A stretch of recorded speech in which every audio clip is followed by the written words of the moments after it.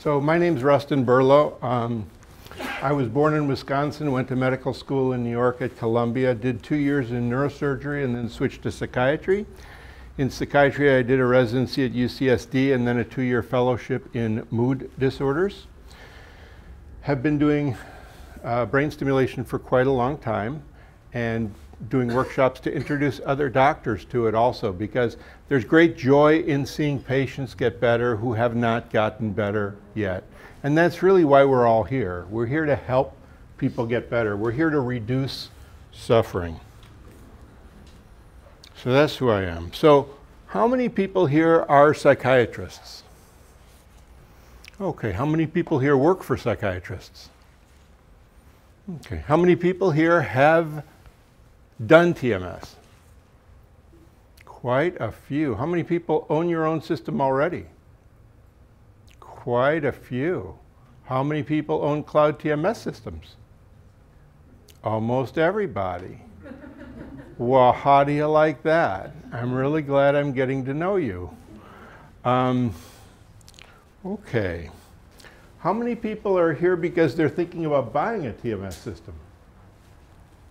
Good. How many people are here because they want to know more about TMS because they're doing it and they hunger and crave for knowledge? I will fill your hearts with joy and gladness. Partly due to the enthusiastic, charismatic, and inspiring nature of my personality. Okay, so you're an interesting group. So the title of it is How to Build and Start a Successful TMS Practice. Other people will talk about the business aspects of it. Don't ask me about billing. Don't ask me about reimbursement. The only thing I'm going to say about the business aspect of it is I had planned to pay for my first TMS machine. I've got 6 now. I planned to pay for my first one over a 6-month period. I kind of calculated it would take that long. It paid for itself in 3 months, and I wasn't even trying. So you'll find that it goes better than you think it will be going. But when it comes to successful, what I'm talking about and what I'm completely focused on is how can we get the maximum number of people better and reduce suffering using TMS and doing it in a way, if it doesn't work at first, doing it in a way that is personalized and more effective. So if there are 15% of people that get no benefit from TMS, I want to find out who those are, predict them in advance. I want to find out what we can do differently to help those 15%. If there's 30% of people who are benefiting from TMS but not in complete remission, I want to figure out ways to personalize things for them to bring them all the way home. Because we know from studies in the 1990s that if you leave residual depression and you don't achieve complete remission, then it comes back more frequently. So my goal is helping people get better with TMS and showing you how to do that too. Okay. How to add TMS to your practice. That's really why it works, is because you already have a practice. Okay, so we're going to talk about the history of TMS. We're going to talk about how it works. We're going to talk about what it's good for, indications and off-label uses, and risks and adverse side effects. Okay, so history of TMS. The history of TMS starts with the history of the understanding of the relationship between electricity and magnetism. And when you look at electricity and magnetism, or you think about them, they're very, very different.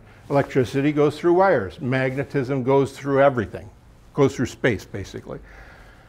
Electricity is something that you can use to power things with. Magnetism is something that's used to make electricity. So the two are interchangeable, and Faraday showed that a long time ago. Electricity can be turned into magnetism. Magnetic energy can turn into electric energy.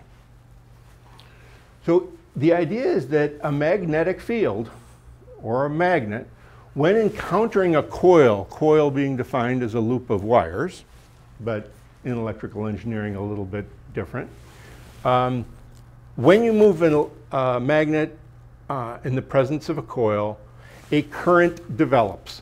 That is, these two wires at the end of this coil, if you hook them up to the right kind of light bulb and you had the right number of windings and the right strength of the magnet, a light would turn on as you moved the magnet back and forth. That's actually what Faraday did. He was looking to see what did and didn't generate electricity from magnetism. So the idea in TMS is magnetic energy on the outside creates electric current on the inside. So we're not introducing electricity, we're introducing magnetism, but the magnetism induces an electric current because the brain acts like a coil. Let's talk briefly about the machine. So there's different parts of the machine, and I'd like to just break it down with you very quickly so that you have a conceptual understanding of it. So there is the power supply, and the power supply is connected to the wall. Then you have the cooler, which keeps the coil cool. Then you have the pulse shaper. And finally, you have the coil. So voltage is drawn from the wall. Current is drawn from the wall and stored in massive capacitors in the power supply. Energy is acquired. Stored in capacitors and then shaped with the pulse circuit shaper and then turned on and then goes through the coil. And when electricity goes through the coil, magnetism goes through the air. That's the transformation of electricity to magnetism. Okay, mechanism of action. How does this work? Now, one might ask, why do you need to know how this works? Well, obviously you all want to know how this works because you have a deep intellectual curiosity and a desire to understand more and gain knowledge. But you're also going to be, and you already have been since you've done TMS, many of you, you're going to be asked by patients. Patients love knowing this. It's almost like you can't just have a declaration, you have to have a narrative. So the narrative used to be, I have depression, it's caused by not enough serotonin in my brain. I go to a doctor, he calls me names, you've got depression, and then gives me a pill, it increases serotonin, and now I feel better. There's a complete story and a loop, and the person feels like they understand it, never mind that it really doesn't work that way. But having a story helps. And so we have to come up with a narrative of how TMS helps depression. And hopefully we will do it with more fidelity to the truth and a solid scientific basis of why we're saying the things we're saying. So I'm going to give you a series of different possibilities for the development of a narrative, and you can take your choice. You can talk about it from a chemical standpoint or a location standpoint or a circuit standpoint. We'll go from the machine to the person. So mechanism of action. We already know that there's magnetic energy coming out of here. We know that it's interacting with the brain. So at that point, what are we looking at? What is happening? After the electrical current is generated in the brain. Well, the first thing we can know that happens includes increased activity in the moment that you are stimulating. That is the definition of stimulation. Stimulation means you apply energy and you increase activity. So if you're increasing activity in an area of the brain and you do it repeatedly, you will have the effect by increasing activity of axonal sprouting. So axons grow new endings and they reconnect with other neurons that they weren't connected with before. And you can think of that in terms of people. People are like axons and they reconnect with people that they were connected with but something fell off. You know, many patients who have depression have anxiety, and many patients won't answer the phone, won't return phone calls as part of a general reduction in anxiety and social interaction. But the nerve endings, just like people, when stimulated, are more active, and that activity leads to a structural change at the level of the cell. Now, these new connections between nerve cells increase brain connectivity to improve function. Connectivity is an extremely important new idea in the way we are understanding the brain at this point. The way things connect, when they connect, at what frequencies do they connect or communicate. So connectivity is very important, and so the energy causes activity, causes regrowth, causes reconnection, causes a more global connectivity. And you see I went from the level of the cellular explanation to the level of the systems explanation. So you can say increased activity, but obviously when things increase in their activity, there's an increase in the release of brain-derived neurotrophic factor. And brain-derived neurotrophic factor is a remarkable biological phenomenon that mirrors beautifully what we see in psychiatry, which is not so much differences in quality of mental illness, but differences in severity of mental illness. Severely mentally ill people have more in common with each other than bipolar patients do with each other, or schizophrenic patients do with each other. Severity is really the underlying thing that we are thinking about consciously or unconsciously all the time.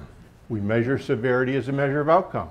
We use severity as a determining factor whether or not we treat the patient in our office, or they should be in an IOP, or a locked facility, or incarceration. So severity is what determines disposition. And severity and BDNF are this beautiful relationship. The more BDNF, the better the mental health and the better the neuronal health. Physical exercise increases BDNF. Is it surprising that it improves most psychiatric conditions? No. We also see in TMS not only increased BDNF, but thicker cortex. That is, you can actually see on brain imaging the cortex, cerebral cortex in that area, the dorsolateral prefrontal cortex gets thicker. Now, from my standpoint, it's much more interesting than that. Because if you pay attention to your patients very carefully, and you have patients that are long-term patients, and you're treating them for more than TMS, you see them get better in the first month, very much like patients on medications often get better in the first month. There aren't many things in common between medications and TMS, but that's true. But TMS, unlike medications, well, some medications, you see this monthly leap. They get better, and then they're not only better, but they decide to go to school. And then not only do they get better and decide to go to school, but they start a relationship. You see these monthly sort of stepwise improvements. And the reason I think that that happens is that if you strengthen one part of the brain, like the dorsolateral prefrontal cortex, there are processes that are anterograde, whatever the DLPFC is talking to. So if the DLPFC is more active, then whatever it talks to is going to also increase in activity, increase in BDNF, increase in axonal sprouting. And the opposite is true too. Whatever is talking to the DLPFC, because there's transsynaptic communication and changes in the expression of genes at the synapse, the one talking to DLPFC knows whether it's being listened to and will improve also. So whatever we stimulate, there will be a downstream and an upstream effect. I call it anterograde and retrograde regeneration. That is, in a stroke, tissue is damaged, and whatever it was talking to starts to die a month later. Whatever it was listening to starts to die a month later.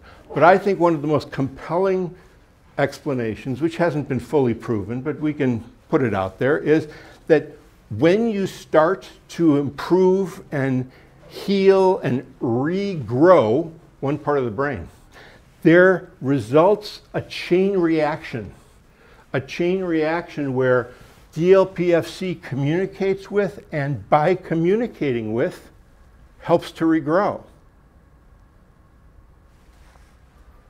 And that chain reaction that keeps going is almost like an anti-aging process. That is, when we regrow one part of the brain, the different parts are connected, and the brain regrows itself in a more and more general and diffuse way. Sorry to go on. Okay, TMS causes increased neurogenesis in the hippocampus. We know this. And neurogenesis and BDNF are very related too. talking about how it works. So you can see actually in this slide, you can see very few little black dots. Here there's a lot more, as the control had less neurogenesis than the TMS. This is animal data. Other ways to think about it include that there's an induction in electric current which depolarizes neurons in superficial cortex.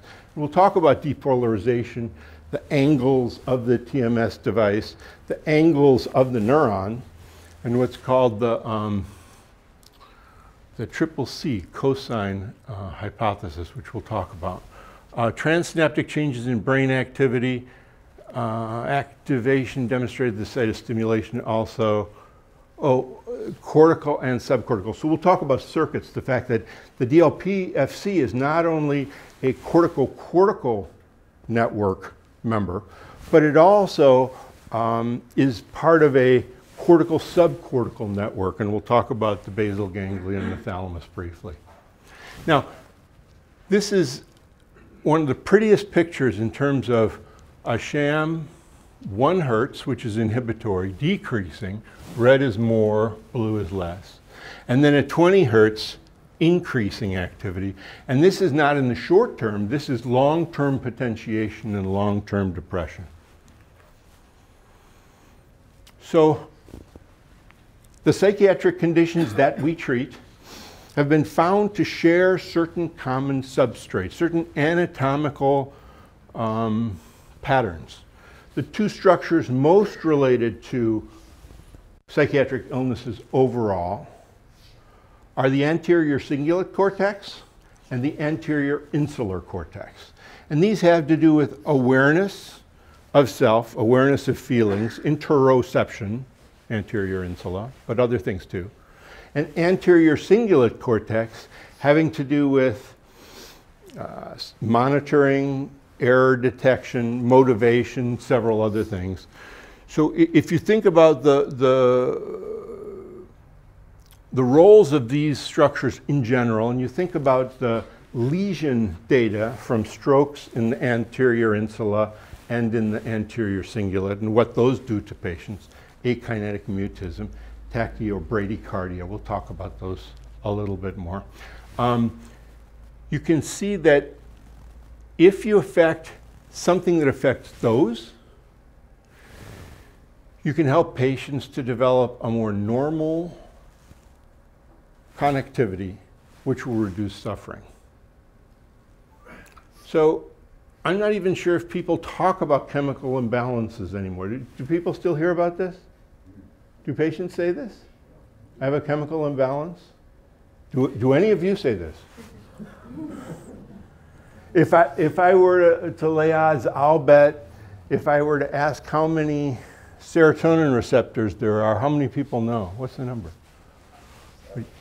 7? There's 7 families, yes.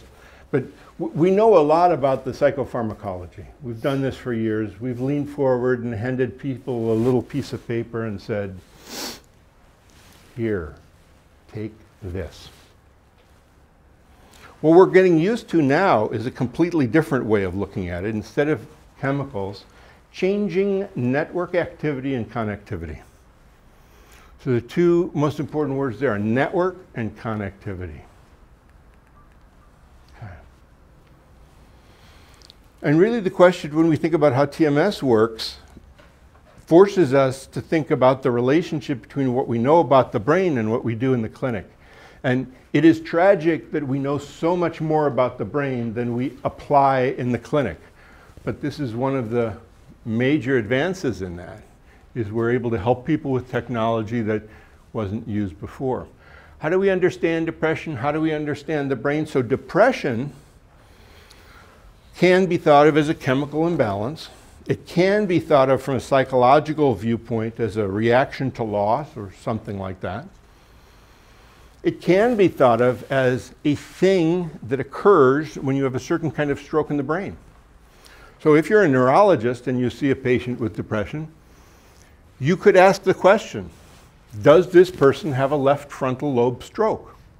There are many other neurological conditions that cause depression, of course, but it's known that left frontal lobe strokes cause depression. You can talk about it through monoamines. There's data that TMS does increase serotonin and dopamine. Circuit function, that's the key thing that we want to focus on. What circuits? 3 circuits. There are 3 circuits that you should feel familiar with and be able to talk about. And those 3 circuits are the executive circuit, the salient circuit, and the default circuit. So left and right frontal lobes have different responses to a stroke? Well, that's pretty weird. You mean left and right side of the central nervous system have different roles in terms of the neuroanatomical basis of emotional and interoceptive processing? Yes. And this is a slide from Bud Craig. You don't have to know any of this, don't worry, there won't be a quiz. But basically the information comes in from the peripheral nervous system, and neurologists would be interested in what it does up to about here, but then we are interested. Anterior insula, that's a structure that we should know about, anterior insula. And the anterior insula has many roles, one of which is interoception, that is the experience of having a self. The inside of your body, what it feels like, your skin, what it feels like, your status. Anterior insula. And it's connected to the anterior cingulate, which has a very different role. It's also connected to DLPFC and OFC, and we're going to talk about these 3 prefrontal regions. So there's a left-right asymmetry when it comes to the information coming in, that is interoceptive information up to the insula, and the left anterior insula and the right anterior insula are different. How do we know they're different? Well, the first clue that they were different is that a stroke on the right anterior insula, the right insula I should say, it's not always particularly anterior insula, right insular strokes cause bradycardia, slowing of the heart.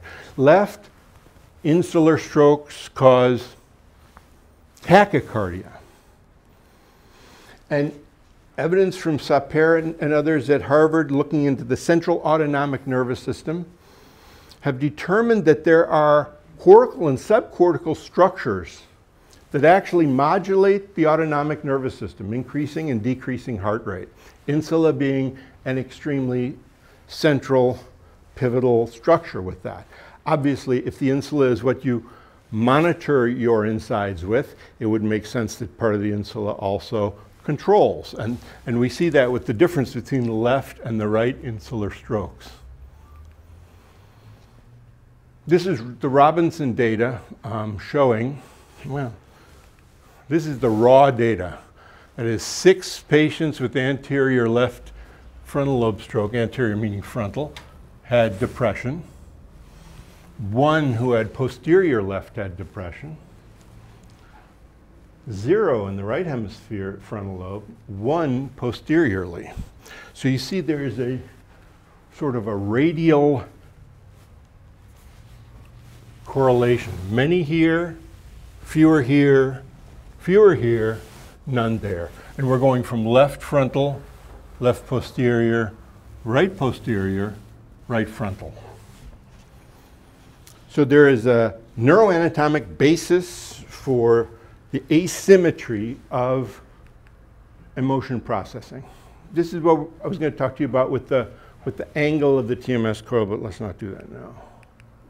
So in terms of the circuits, so when we talk to patients about it, we can say the left side of the brain is necessary for the production and the experience of positive emotions, and the right frontal lobe for stressful, I use the word stressful, emotions or stressful experiences. And in depressed patients, it has been found that there's a lower level of brain activity in the left frontal lobe. That is, there's a hypofrontality that's more left than right. And when we increase the activity on the left, we increase the mood. The importance of this theoretical underpinning is essential to understand what we'll discuss down the road when we talk about what we do when patients don't get better from the first round of TMS. And what do we switch to? Do we switch left and right? Do we switch inhibitory, excitatory? So if increasing left side activity increases positive emotions, it would make sense that an inhibitory stimulus to the right DLPFC will reduce negative emotions. And those are related ideas, but they're not the same ideas. That is, increasing positive will have an effect to reduce negative and vice versa. But they're different things. Increasing positive and reducing negative are different things. Any questions so far? Really? No questions. Okay, forgive me, I'm a stupid neurologist. But, okay, so somebody that has a non-dominant infarct, we see extreme hemi-neglect, we see kind of a happy-go-lucky thing, nothing happens to them, etc. How does that correlate, and how do you, is there a possibility of treating that? Because that's almost an impossible thing to treat from a clinical standpoint. Right, so the question was, if you get a non-dominant stroke, you can often see left-sided neglect, which is that the person doesn't dress themselves on the left, doesn't eat anything off their plate on the left side. That side of the universe doesn't exist to them, left neglect. And then the other thing you see is the belle indifférence, like they say in MS, where they don't really know that there's something really wrong with them. I mean, you'd think that they'd be concerned about this, that they're paralyzed on half of their body, and they're not, which is very interesting. And it's an obvious thing that would make you not want to have the explanation of why depression happened. See, before Robinson and Sharkstein, the explanation for why patients with stroke got depressed was, well, if you were paralyzed on half your body, you'd be depressed too. That's not a good explanation, because the people who had exactly equivalent paralysis on the other side are not depressed. They're not even concerned. It's strange.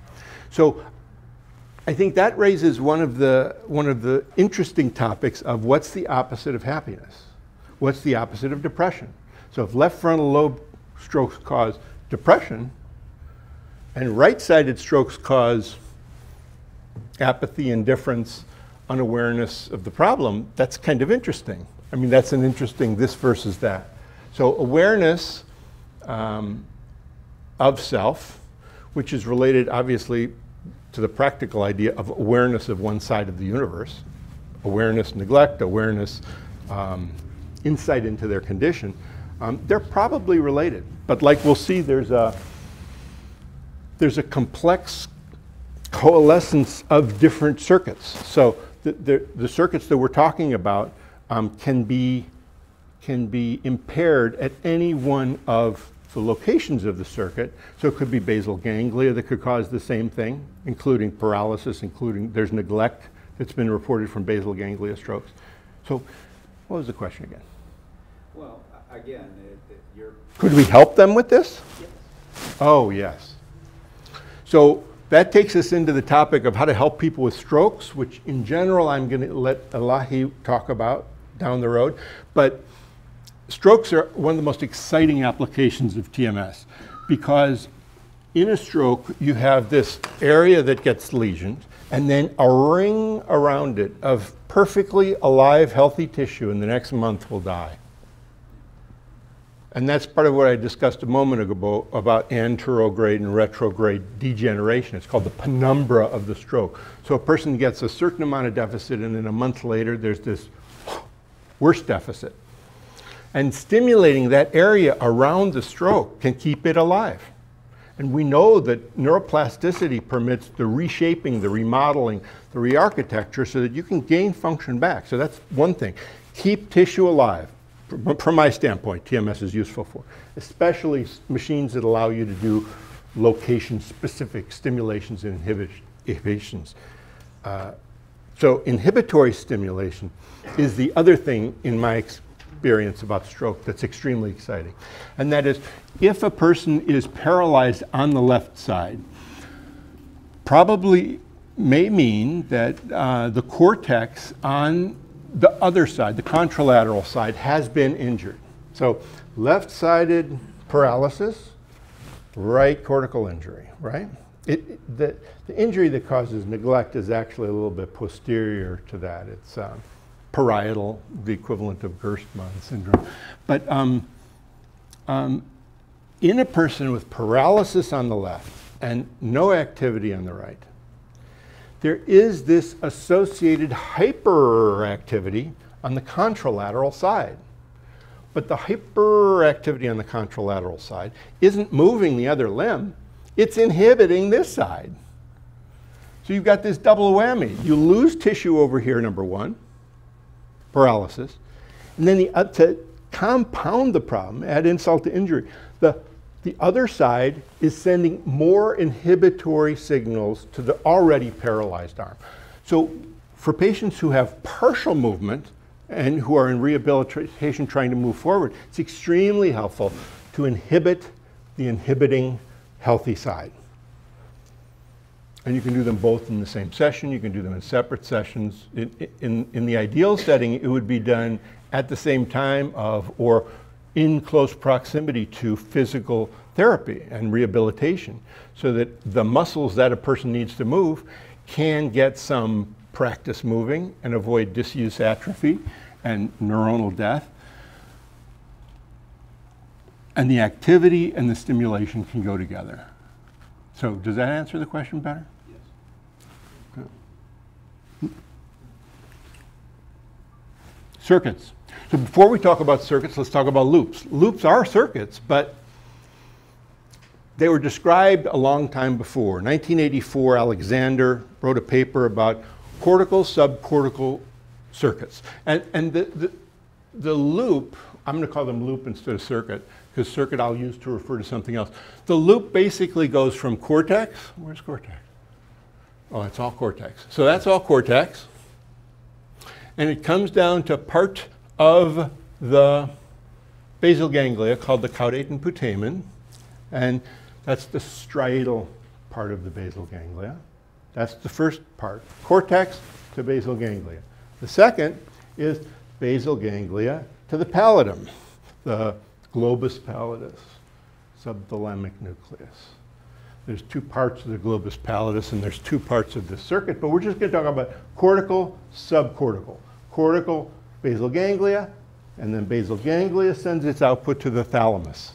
And the thalamus is the major input relay station that basically guards the cortex. It filters, processes, prepares sensory information for the cortex. It's not that simple, but in general, that's what it does. Cortex, basal ganglia, thalamus, cortex. Cortex, basal ganglia, thalamus, cortex. And there's an excitatory and an inhibitory part, and information flows in these loops. And the loops are actually not circular loops. The loops are spirally loops. So the limbic system will send projections down through the basal ganglia, up through the thalamus, and up to the cortex, but also the thalamic output will also go to some other parts of the cortex, like thinking. And similarly, the thinking output will go to motor. So you have this spiraling loop that starts with affect and ends in action. These cortical, subcortical loops. And this is an extremely helpful way to look at why we have depression and why TMS works, because it's true. And the other part of the truth is, so that's the simple way to understand it. Cortex, basal ganglia, thalamus, cortex. There's two different parts of basal ganglia, but that's not relevant for the psychiatrist. Default, salience, and executive, these are the networks. So the reason I talked about the loops is that these networks are connected to themselves through the subcortical structures, but they're also connected to each other through those loops. So let's talk about the default mode network first. How much time do I have? Joe? We don't know. I apologize for being late, by the way. No problem. Okay, so But finish what you need to do. I'll finish this set of slides, and then we can talk more in a little while.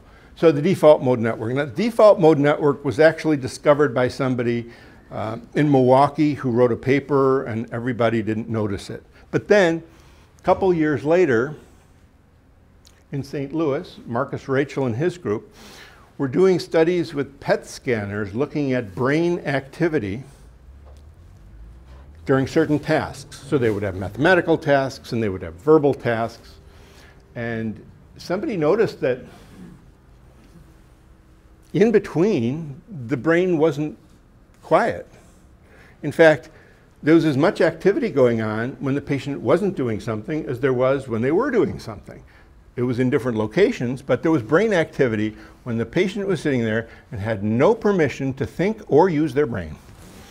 They were just supposed to sit there, but their brain's still going. What's happening? Well, from an intuitive perspective, their mind is wandering. Mind wandering turns out to be an important idea because it's related to cognitive control.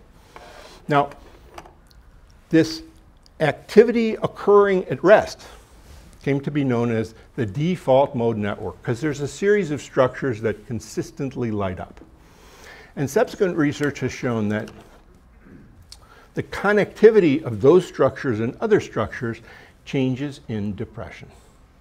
The most clear example is the study by Fang et al. That looked at patients who were treated for depression and found that the patients who got better had a shift in their resting network connectivity from midline structures associated with the self, awareness of the self, control of the self, self-narrative, self-understanding, a shift to lateral structures, that is, other people, places, and things.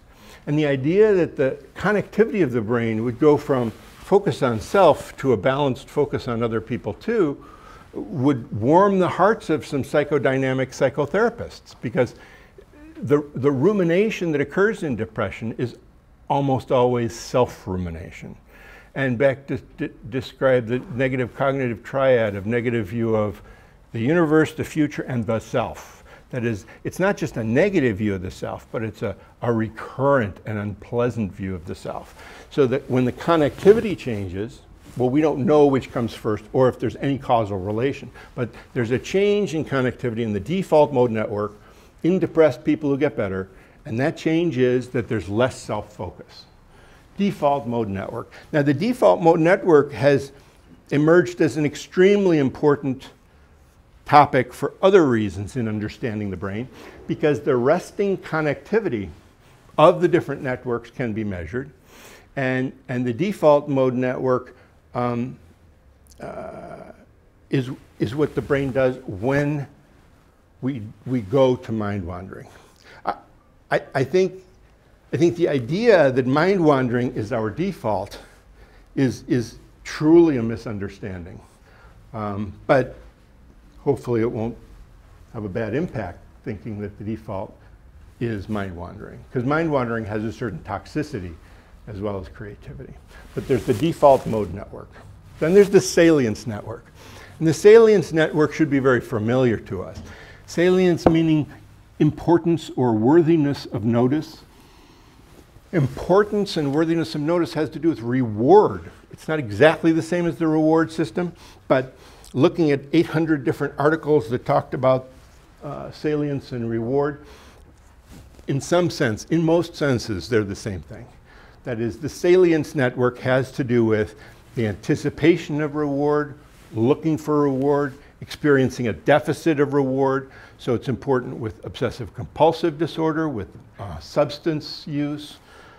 Salience network is very important. Overactivity of the salience network can be found in anxiety, and the salience network and the associated structures are the substrates of the changes that occur in depression, in addiction, like in the nucleus accumbens, that are permanent. That is, permanent changes due to a reward disorder like addiction. The last is executive. I have a bunch of slides on that. I did not. Okay. Executive.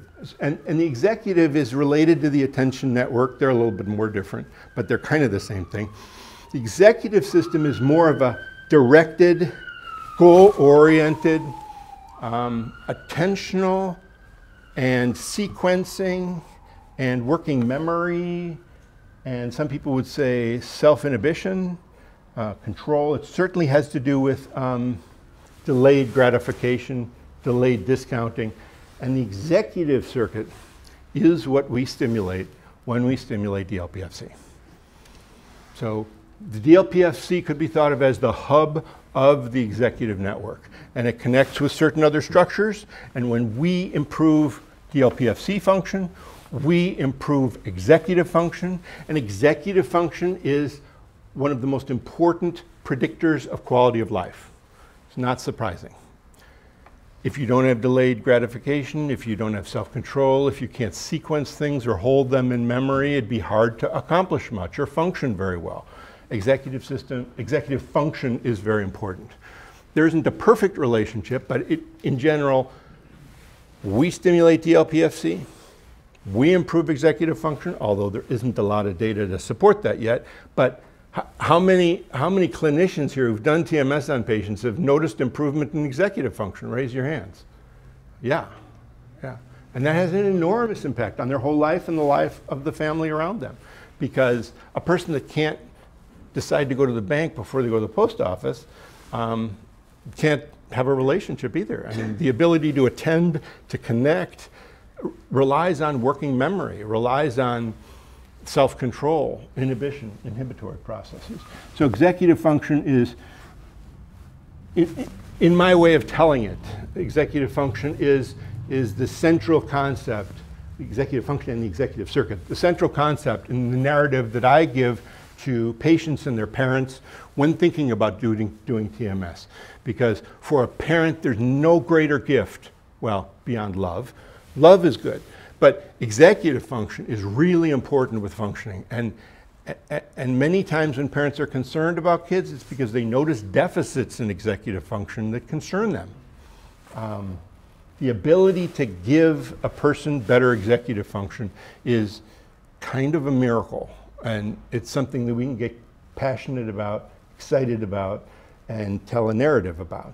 And insofar as that's true, there are some implications like attention deficit disorder, and like normal people performing in athletic or other competitive fields. There's implications of executive function that go beyond depression. So the idea of circuits, large-scale neurocognitive networks, and distributing processing for attention, language, and memory, arose from the Boston group of behavioral neurologists, one of whose leaders is Masulam. And he described this way back in 1990. It didn't really take off until the last 10 or 15 years.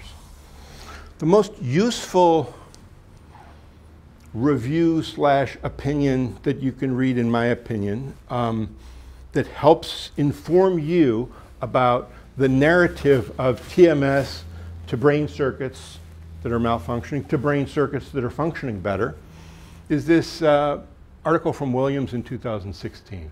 And she shows 6 networks. That's one of the confusing things about learning about circuits and networks in brain science, is that there isn't quite an agreed upon number, although there are many recurrent themes. So she uses 4 different networks, including default mode network, salience network like we talked about, but then also negative affect. So going back to the tryptophan depletion studies, there's been evidence that when patients feel sad, there's certain areas of the brain that light up, including subgenual cortex, etc. Positive affect, there's areas of the brain that are more related to positive affect, and there's something wrong with her diagram insofar as it's symmetrical. I'm not sure what she is referring to. But then there's the attention and the cognitive control. And so executive function, cognitive control, and attention are all related, but not exactly the same thing. And you can differentiate between attention and cognitive control. And there are different structures that are involved, but DLPFC is right there. And cognitive control, the central hub is DLPFC. Improving it improves cognitive control, which is obviously related to executive function. And there are those who are now starting to understand psychiatric conditions all in terms of cognitive control. And if you think about OCD, cognitive control is obviously an issue. If you think about depression, the ability to shift, the ability to control your thoughts, the ability to go from mind wandering to purposeful activity. Clearly, there's something going on in cognitive control with depressed patients. And anxiety patients? Yes. Cognitive control underlies a lot of different things. And by stimulating DLPFC and strengthening it, we probably are not just treating depression, but we're probably preventing depression in the future. And if you ask me, which you didn't, but I'm going to pretend like you did. If you ask me, it's going to be the future of dementia treatment. I think if we stimulate a person at age 16 or 18 or 20 or 40 or 60 for depression, how could they not have a reduced likelihood of dementia? And if you treat patients between age 50 and 80, what you see often is patients come in for depression, but there's some hint of dementia, and you don't know how much is going to go away until the depression goes away.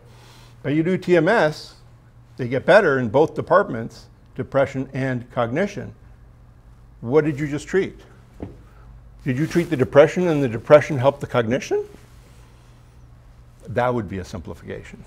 It's true, and there are some people with absolutely no dementia who are 60 or 80 years old who have just depression.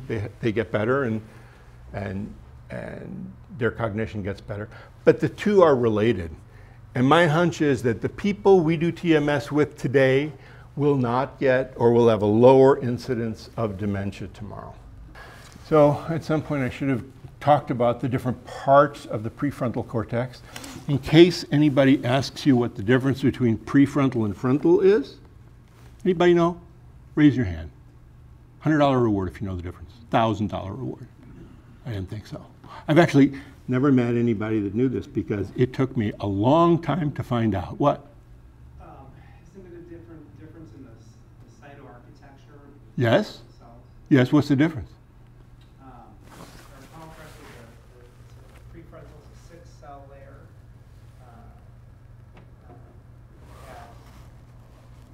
Oh, you're close. Getting closer. No, you're getting farther away. Getting farther away. No, the difference between the prefrontal cortex was defined in 1948 by Woolsey et al. At the University of Wisconsin-Madison, and they defined it as the part of the frontal lobe, the part of the frontal lobe that is association cortex receiving its thalamic input. Remember we talked about these loops? Receiving its thalamic input from the mediodorsal nucleus of the thalamus. So the part of your frontal lobe that is motor and supplementary motor and frontal eye fields, these parts get their thalamic input from the lateral nuclei of the thalamus.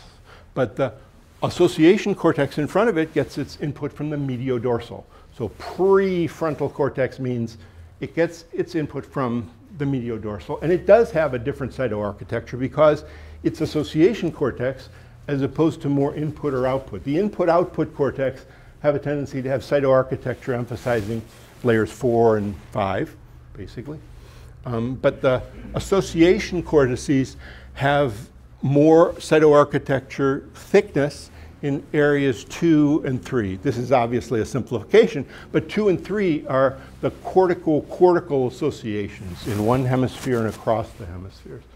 So when we talk about prefrontal cortex, these are the 3 parts you can think of, and I'm basing this on articles from the neurological literature that talk about 3 kinds of frontal lobe strokes.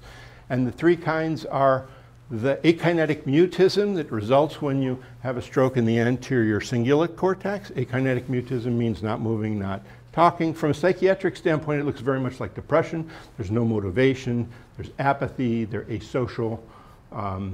So anterior cingulate cortex, if you think from the opposite of the lesion, you would think it has to do with motivation, and it probably does. Motivation, focus, it's part of the reward circuit also. Orbitofrontal cortex. So anterior cingulate is right in the midline. Orbitofrontal cortex is kind of right above your eyes, kind of a cortex parallel to the ground. One could think of it like this. And this is going to be important later when we talk about different sites. Orbitofrontal cortex is peculiarly connected to the sensory cortices. So all of the sensory cortices, including, I think, olfaction, although it doesn't go through the thalamus. But orbitofrontal cortex has a lot of sensory information coming into it. And it's peculiar if you think about orbitofrontal cortex as what we've come to understand with it.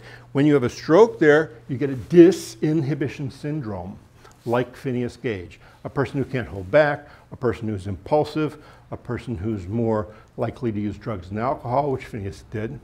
And if you have excess activity in the OFC, you have a syndrome of hyperactive, anxious, ruminative, very active, punitive superego, somebody might say. And what the relationship between those and sensory cortices, it seems peculiar at first. But if you look at the different parts of the orbitofrontal cortex, you see that the anterior part has to do with that social brain.